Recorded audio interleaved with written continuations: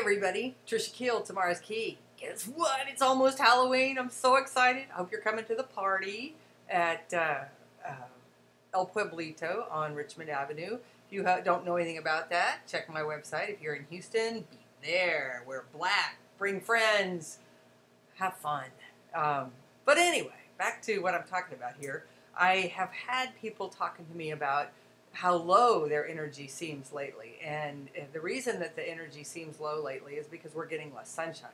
As we move down to the winter solstice, the shortest day of the year and the longest night, you get less and less and less sunlight. So I've got 6 quick ways for you to bump up your energy as you start losing the natural energy that surrounds you. Number 1, you need to be outside 20 to 30 minutes a day. Preferably 30, preferably more, but at least 20 minutes a day. No sunscreen, no big hat, no you can wear dark glasses, but you want your body exposed because your skin brings in the light and processes the vitamin D in your body so that it can transform the calcium in and make it work with your bones and everything. You got to have the vitamin D, and the vitamin D comes from the sunshine. So get yourself outside. I don't care if it's pouring down rain. There's still light out there. 20 to 30 minutes a day. Even in the snow, go outside and play. Also, on the inside, do not use those little flickering incandescent mercury vapor lights that they have, that are the little spiral things that they say are so cheap and the law says you have to have now. Do not use those. They're constantly turning off and on. The sunlight is a bright, shining, never off, on, always on. So incandescent bulbs are steady light, and LEDs are steady light. Seek to find yourself the full spectrum light bulbs. Also, if you have mini blinds or plantation blinds or any kind of blinds that slice all the light at your windows, open them up. If you cannot tolerate the heat or the light or whatever it is, if they're tilted down, then the light comes in, it's sliced like lots of guillotine blades or lots of swords, and it gives the effect to your perception of a great big frown, and it encourages depression in your house. So look at every one of your blinds that you have down, tilt them up. When they tilt it up, it gives the impression of smile, happy, joy, no depression, undue depression. So check all your blinds, turn on your lights, make sure they're full spectrum, and even grow lights are full spectrum. You want the whole rainbow.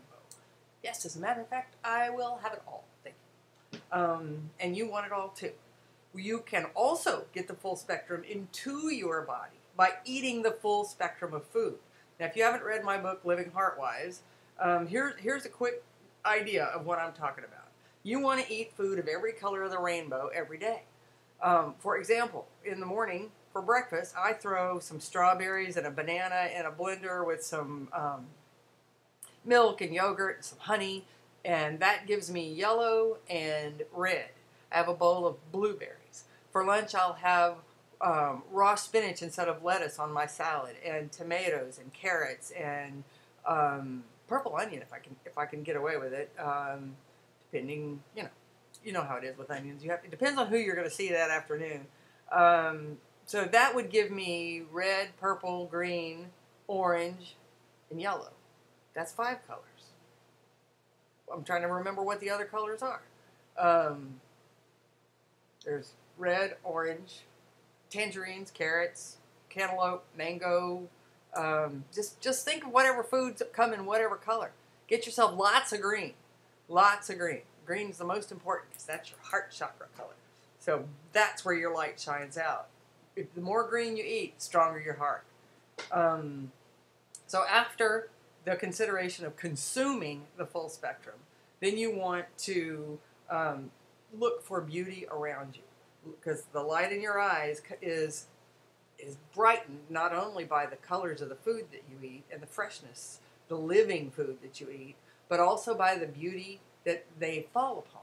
If your eyes fall upon your child or your animal or your lover, and then they smile joyously and go, oh, my eyes are so happy just to lay upon you.